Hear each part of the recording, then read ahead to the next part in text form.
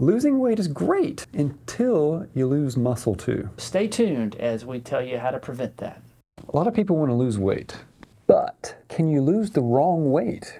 You don't want to lose your muscle. I totally agree. You want to be ripped. Like Dr. Lots Fricks. of muscle, low fat. So today we're going to talk about the best way to lose some of the fat without sacrificing all the muscle or a lot of the muscle. Yeah. I read a study that showed that up to 35% of weight lost, if you're doing it by diet alone, low-calorie diet, can be muscle. That's extraordinary, and people generally work hard to put on muscle. The best thing is to not lose it in the first place.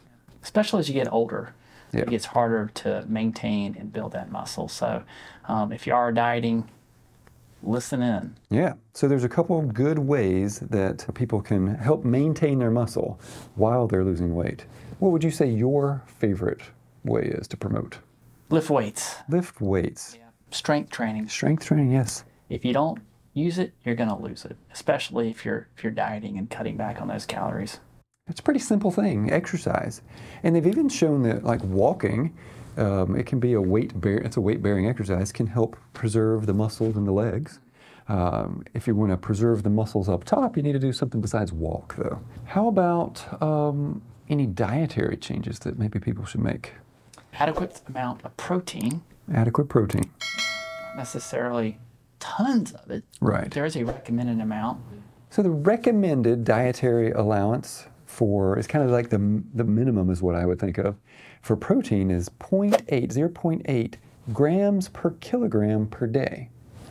But is that enough? That's on the low end. Especially if you're exercising and working on a low-calorie diet. Some of those calories are going to come from the protein, so you want to make sure you have enough protein to be able to maintain your muscle. So I've seen numbers up to like 50% higher, so like 1.2 grams per kilogram per day of protein, which still isn't as much as what the bodybuilders promote. I think they're up in the 2 to 2.2 grams per kilogram range. Sounds like a lot. I was looking at some studies in preparation for this, and I think if you get more than about 1.6 grams per kilogram, that you just don't see any real benefit after that. So I think if you're staying in that 1.2 range, you should be good. If you're a bodybuilder, maybe 1.6. But beyond that, not too many people need more than that. So we got strength training, some exercise, higher protein, making sure you got adequate amount of protein, which is kind of the building blocks of your muscle to build that muscle. And what else? I don't know. What are some? Okay, so that's how you build muscle. But I guess if we're talking about losing weight at the same time, you don't want to be too dramatic. I tend to be my personality type when I want to like trim up a little bit, and I do sometimes need to trim up.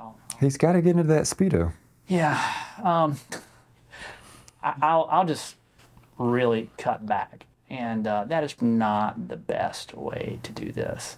Real aggressive calorie restriction is going to sacrifice more muscle than what you want to do. So I think a better alternative is to take your number of calories that you're eating and just trim it down by a little bit and see if you can do slow and steady. Because if you lose the muscle during weight loss and you try to gain weight again, most of it's going to come back as fat, and it's going to be very slow to put on the muscle. Yeah.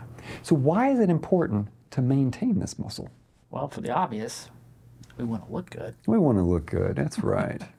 No, but seriously, you want to be strong. You want your body to have good strength to prevent injuries. Mm-hmm.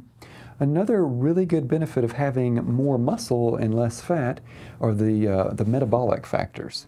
It decreases your insulin resistance, which makes your body work better and less apt to get diabetes and heart disease and strokes and certain types of cancer. So having more muscle for most people is a benefit. Just as you get older, it just allows you to do more things. It keeps you strong, keeps you from getting weak, keeps you from falling. Right. Those are all big things. Is there a time period where neglecting strength training will lead to muscle loss? I don't know for sure, but I think it's pretty fast. I remember working in the hospitals and seeing ICU patients, and they would lose their muscles fast. Like in a week or two, they would need physical therapy just to be able to walk. So I think it's pretty fast, but if you are active in doing things, I think it's going to be a lot less than if you're just completely sedentary in a bed in an ICU. Is there an age where a person will start to see muscle loss? After about to say 35 or so, average population slowly starts losing muscle mass. We call it sarcopenia, and so you want to maintain that muscle. So if you're 30 years old and you're not exercising now, you better start. Not that you can't build muscle later on, it True. just gets a little bit harder. It's much harder. It's much better if you can build it now and then just maintain it for later. Okay, how do the injectable weight loss medicines factor into this? Any weight loss, any dieting or calorie restriction, this applies to. Your body's looking for its next energy source after it burns through those glycogen stores and everything. And so you want it targeting the fat, not your muscle.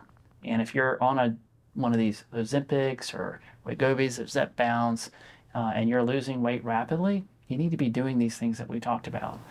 Protein, important for muscles. Exercise, important for muscles. So if you want to learn more about that, you definitely should check out our video on creatine.